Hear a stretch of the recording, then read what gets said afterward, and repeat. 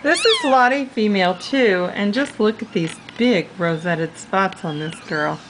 Already the dark outline with the lighter centers coming in. Beautiful pattern.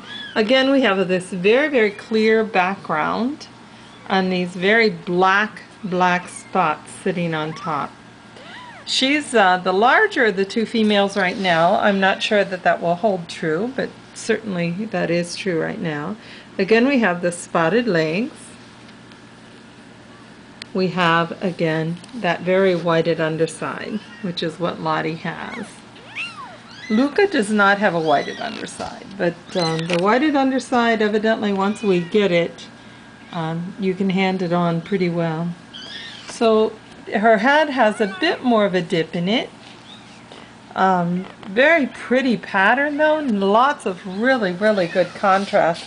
This is going to be a very nice kitten. Again, I guess they're really just about 3 weeks old. They're doing quite well. And this is female too. There's 2 females in the litter and 4 males.